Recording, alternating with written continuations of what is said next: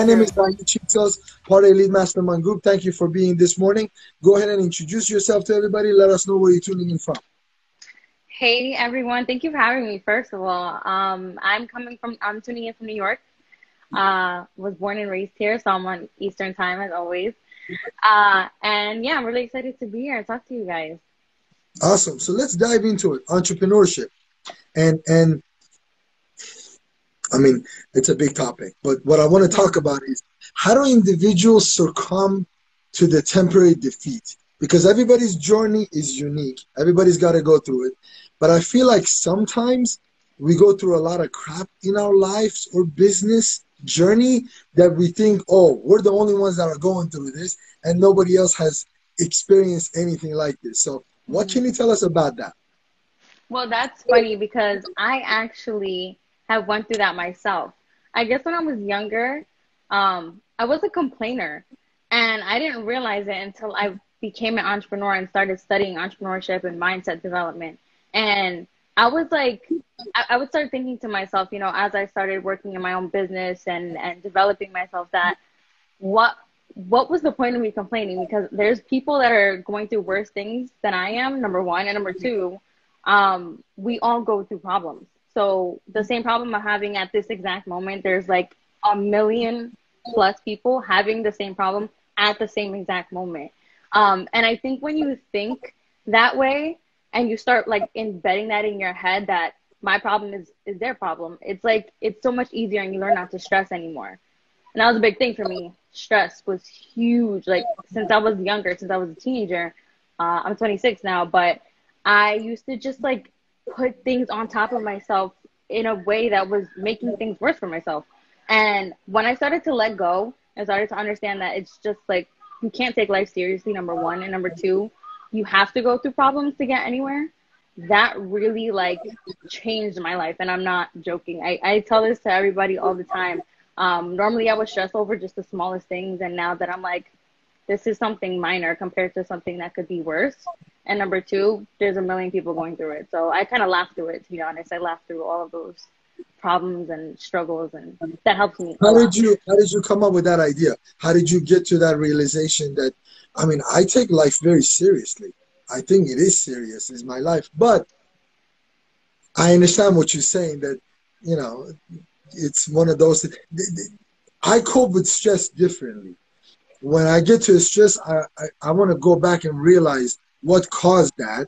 So if I'm going to go through it, I'm okay with going through it once, but what can I improve or implement not to go through this process again and be stressed? And sometimes it takes 5, 10, 15 different implementations where I get rid of that one stress Yep. that caused the stress to begin with, right? So how did you realize it? What did you do? I first started to realize what was that one thing or two things that I was constantly making such a big deal out of that was so unnecessary. And you would think like, okay, bills are like a huge thing that stresses everybody out, right? And that was a huge thing that used to stress me out, especially starting entrepreneurship when you're pretty much using your own money to build a business. So I used to think, what do I stress out all the time? And it wasn't just me, it was me and my family. So we would stress it out together. And I'm like, okay, what's the one thing that we're always stressing out? And it would be like my car. My car always had issues. So I took that one idea and I was like, why do I get so I act like the world is over when something's wrong with my car. And it's a big deal because yeah, you need to drive it everywhere. And I used to work and I had need my car every day. But I literally took it to another level where I feel like because I was stressing it out so much, I kept having car problems. So I had to analyze that on my own after hearing more personal development from like experienced entrepreneurs, experienced spiritual developers. And I had to think about it. And I'm like, wait a second. You think I'm having this issue over and over because I keep thinking about it and I act like it's the end of the world. And the minute that I stopped acting that way, I had little to no car problems. Or when I did, it was something minor and I was able to fix it because everything else was flourishing in my life. So I think people need to Sabrina, understand. a nice dealership in New York, new car, and you don't put up with that shit anymore. But Yeah. okay, so let me get to that point. Here you brought up a good point, and the reason why I said this because I used to own an auto repair shop, right?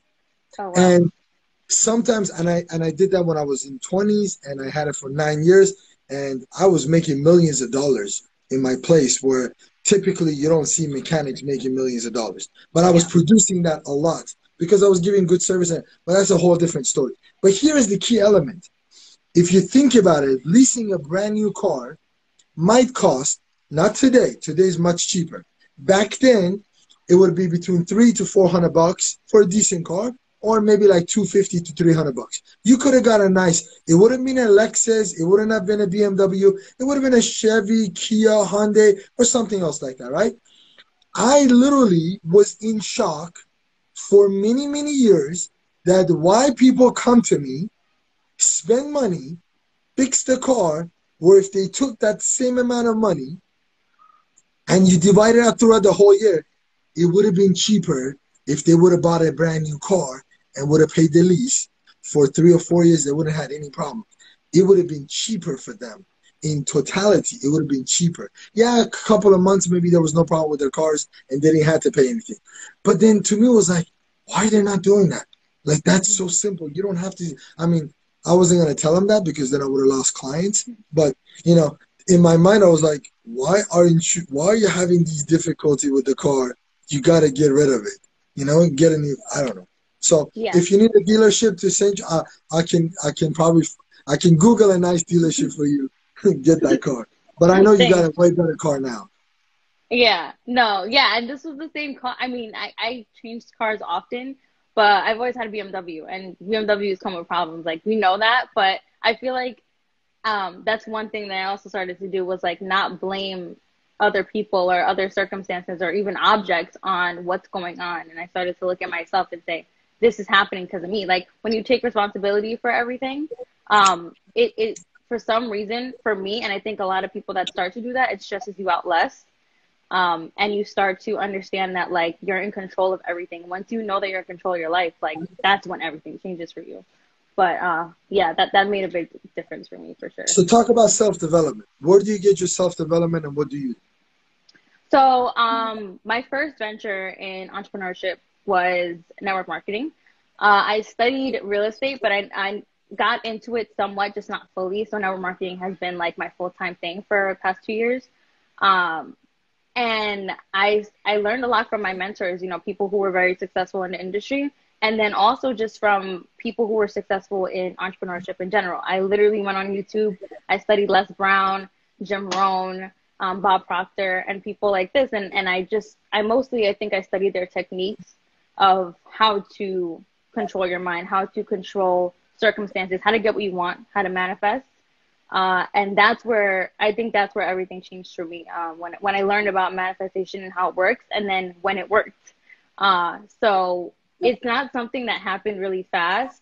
I had to keep doing it, and it was kind of stressful for the first like year and a half that I was like, what's going on? And then after that first year and a half of consistently personally developing, things started to just happen one after the other, like as I pictured it and as I said it. So after you do that, you can't stop personal development. You just keep going from there. I agree with that 100%. So here's my question. If somebody wants to get involved in entrepreneurship and they want to leave their 9 to 5 career, or they just don't have the experience in business and they just want to get experience, doesn't matter if they're going to make money off of it or not. Where do you think they should start? Should they just go on YouTube and Google things? What should they do? It's funny because you can just do that now. Like, all you have to do is go on Google or YouTube and search things. So I think what I would say is a little bit different from, I think this is such a thing that goes back and forth with successful people in the business. So most people would say, what do you like to do? What's your passion? Start there, right? And then other people would say, forget about the passion for right now. What's going to make you money? So for someone who wants to succeed or wants to just start an entrepreneurship, I think the first thing would be to do, the smart thing is analyze your skills. So what do you even know how to do? What have you been doing the past couple of years? Do you like what you're doing?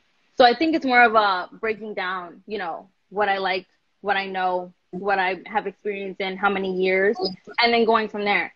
And I feel like, to be honest, if you start out with what you're passionate about, that might steer you in, a direction of like more stress and more, fear and more, just because we know that your passion can, of course, set you financially free in the long run. But nowadays, it makes sense to know what pays so that you can work, what you're passionate about, stress free. So I would say start by analyzing what you know, because then you can immediately use those skills to make money, and then like put out a plan.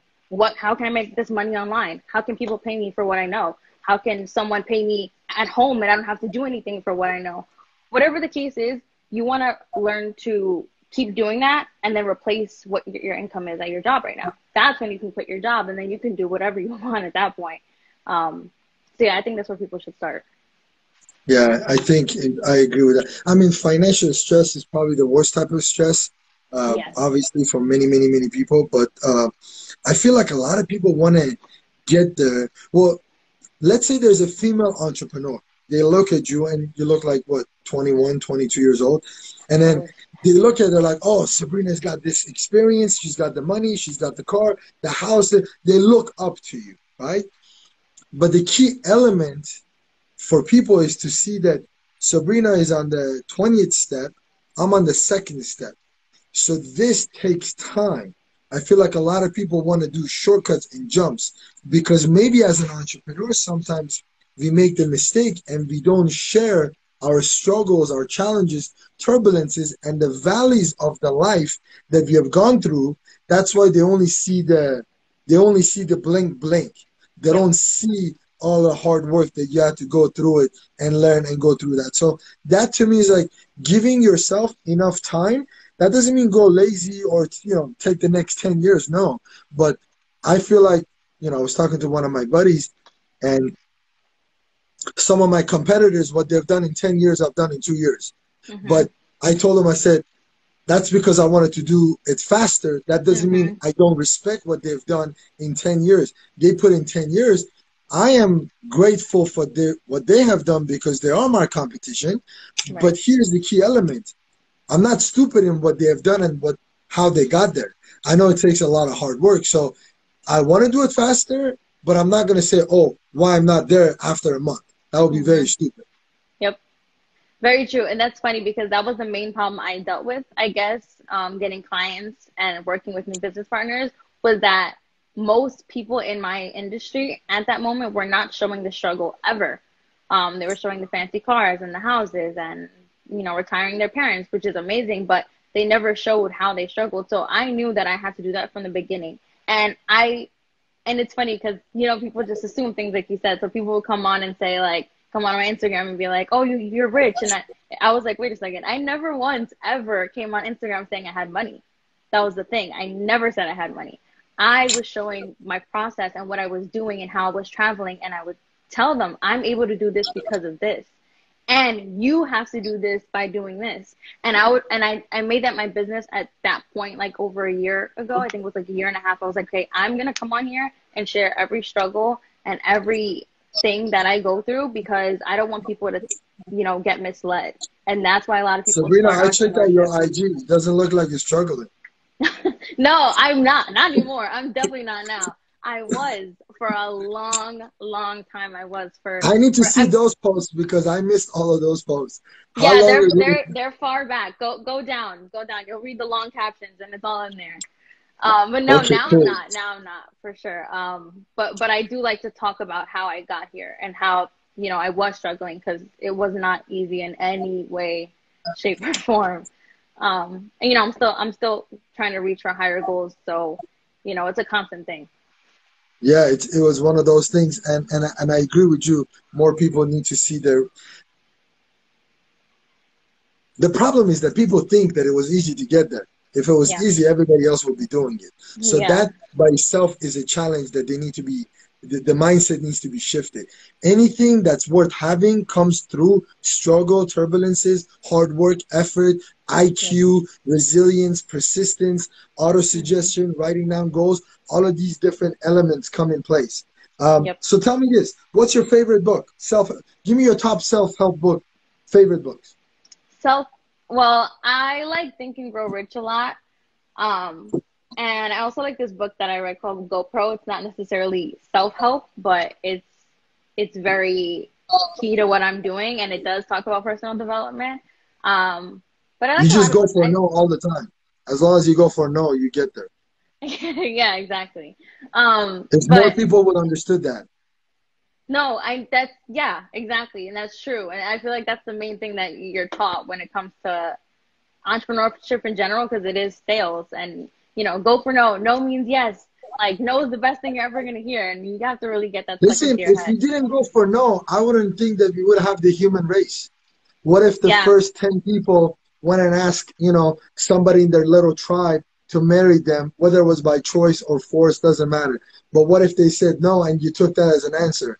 The human race wouldn't be here because we wouldn't be reproducing. Like, to me, it's yep, like we did that as cavemen already. So why are we trying to? I mean, it's just so natural to me. It just, yep, I mean, as a female, you go to the mall and you go window shopping all the time. You say no to a lot of stores. You don't yeah, see them going back in the back of their rooms and cry because Sabrina said no to their display. I don't think right, Chanel would take it personally if you said no to them once in a while, you know? right. So to me, it's like, why is that not a standard procedure? Why is that? I mean, students get no's constantly when they apply for college. Not every university that I applied for, I got into.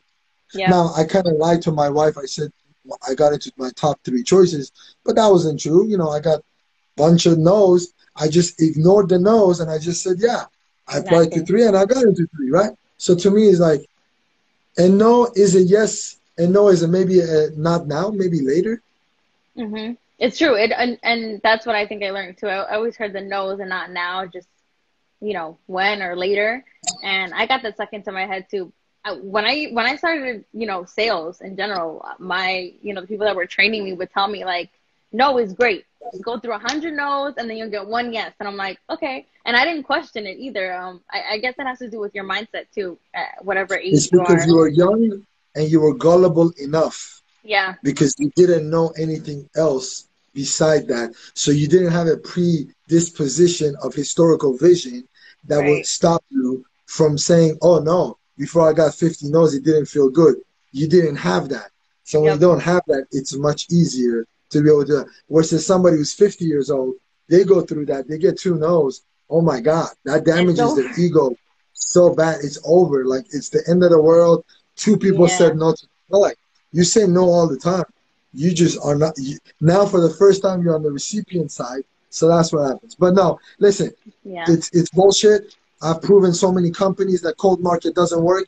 I've proven all that long for 8, 9 years with what I did. I prove all of them done. So the minute they start talking, oh, you can't be talking to strangers, I just show my track record. I'm like, listen, you were too chicken and you didn't know what the product was and you couldn't convey the message. And you were just an abnormal little sissy person that didn't want to learn communication skills. You're Yeah. introvert and you think everybody should be introvert and you think everybody should come to you for your services. But if your Hmm. service, I mean, think about it. If a doctor comes out with the medicine that cure COVID-19, you think that idiot is going to sit there and only call two doctors? Right. That guy needs to get on the phone and tell the planet. They're probably Hmm. going to call news channels. They're going to call politicians, Yep. doctors, head of hospitals, head of HRs, and say, "Hey, man, I got this cure. Let's get it out there. What do we got to do?" You Exactly. think the doctor is going to sit there and just worry about how many hospitals are going to say no? That would Yep. be retarded. Hmm. People's lives are at the stake of it. So Yeah. when I get to people where they say this doesn't work and everything else, I'm like, No, you you don't haven't work. done your homework.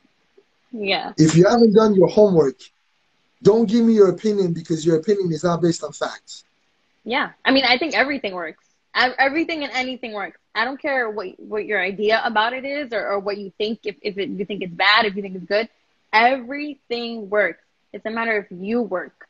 And that's what I used to tell So myself Sabrina, too. my question is, when you're bringing me to teach your trainer to your agents, so I'm going to teach your new business owners how to get more no's. When is that training happening? When are we doing the Zoom? Oh, that's happening very soon, actually. I have a lot of things coming. I have a couple ebooks coming, a couple courses, and definitely finally getting more trainings out to people in, my whole following and my whole audience. More, I was very team focused, I was very home focused, and now I'm able to just spread, my knowledge to everyone that follows me and everyone that watches me. So Listen, how do people find you? you guys can follow my Instagram at CEO and stilettos _ I could probably just write it in the comments here too. I mean, we'll And tag you later. You know, no big deal. yeah, so yeah, you Yeah, guys can find me there. yeah, they'll have it And on the comment section. They'll be able to do it. Once the video gets edited, they'll